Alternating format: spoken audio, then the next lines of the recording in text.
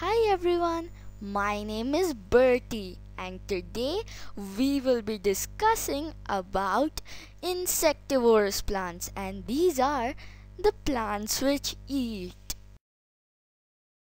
What is an insectivorous plant?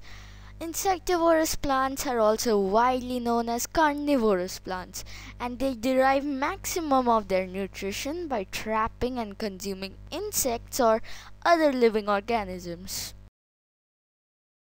Two main types of insectivorous plants. They are active and passive. Well, the active insectivorous plants trap insects using organs which move like the Venus Flytrap, and the passive insectivorous plants are those which lure the insect towards it with things like scent, appearance, etc. For example, the pitcher plant. So here is an animation of the Venus Flytrap. So from this animation, can you guess whether the Venus Flytrap is active insectivorous plant or passive insectivorous plant? That's right, it's an active insectivorous plant. This, my friends, is the pitcher plant. Can you guess whether this is active or passive? That is correct. It is passive. Question time. I have a question. Why do insectivorous plants have to rely on insects for their nutrition? Well, I found out. Insectivorous plants live in areas where there is a considerable absence of nutrition, and nutrients in the soil is very less. Hence, they have to trap insects so that they can fulfill their needs. Let's have a quiz. Fill in the blanks. Insectivorous plants are also called as dash plants. Dash type of insectivorous plants use organs which move to capture their prey. Pitcher plant is an example of dash type of insectivorous plant. Great! Are you ready with your answers? Well, let's have a look at the solutions. Insectivorous plants are also called as carnivorous plants. Active type of insectivorous plants use organs which move to capture their prey. Pitcher plant is an example of passive type of insectivorous plant. Now let us learn in depth about one certain insectivorous plant called as the Venus Flytrap.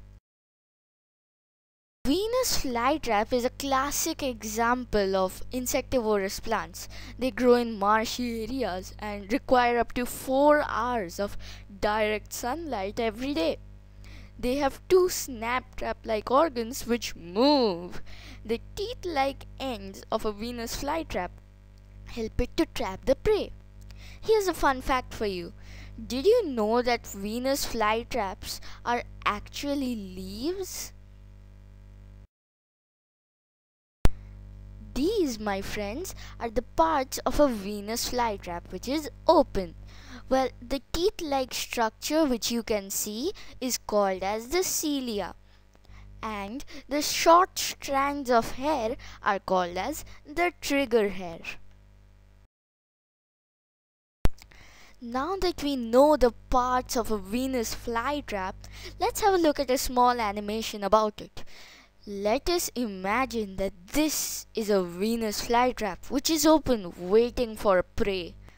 Oh, and here it comes. The prey, that is a fly in this case, is attracted to the Venus flytrap. And oh, it's gone and sat there. The Venus flytrap waits for a while. We'll be learning soon why. And suddenly, snap! It closes the trap. And the fly is now doomed. Soon enough, after releasing its digestive fluids and digesting the fly, it opens up again, waiting for more flies. It's question time. I have a question. How does the Venus flytrap close? How does it know that a fly is coming and it has to open up? How does it know that a fly is sitting inside and has to snap shut? Well, I found the answers.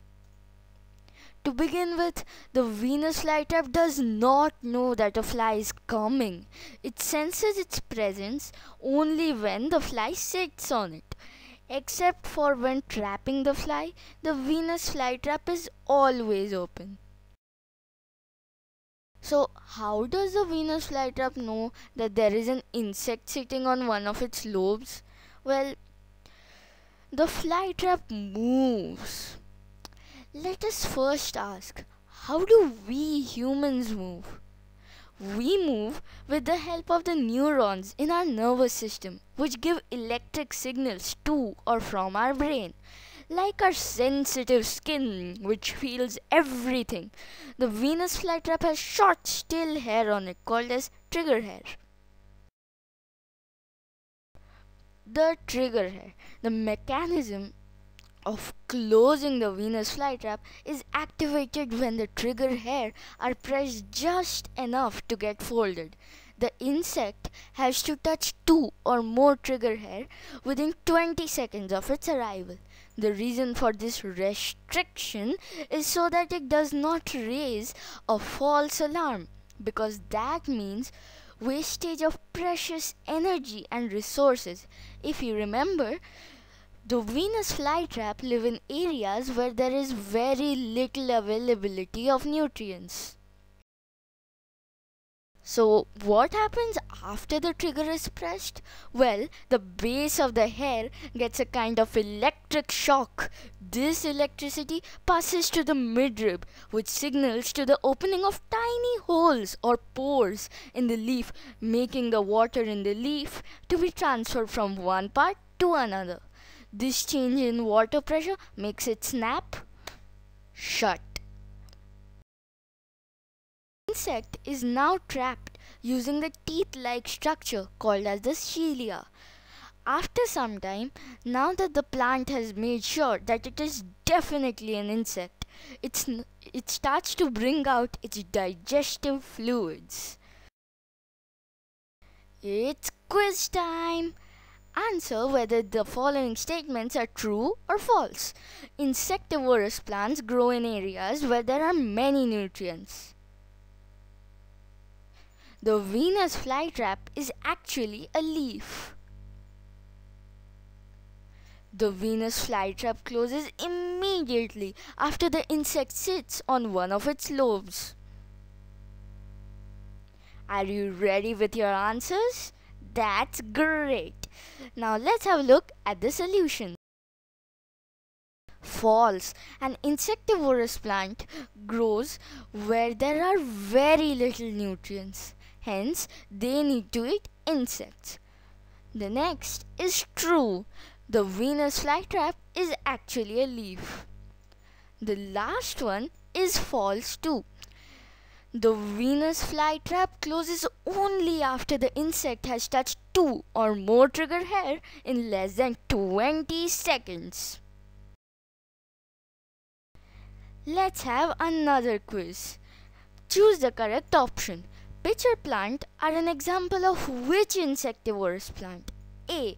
Pitcher plant is not an insectivorous plant. B. Passive. C. Active. Have you got the correct answer? Well, let's have a look at it. Pitcher plants are passive insectivorous plants. Let's have a look at the next question. Let's have one last question. The teeth-like structure on the Venus flytrap are called as dash. A. Molars. B. Jailers. C. Cilia. Got your answer? Great! The correct answer is C. Celia. Thank you for watching this video. If you want to learn about another type of insectivorous plant, that is pitcher plant, stay tuned to my channel because I will soon be uploading a video about it. Meanwhile, if you want to learn any other topic in this teaching method, then don't forget to leave a comment in the comment box below. Thanks. See you later in the next session. Bye.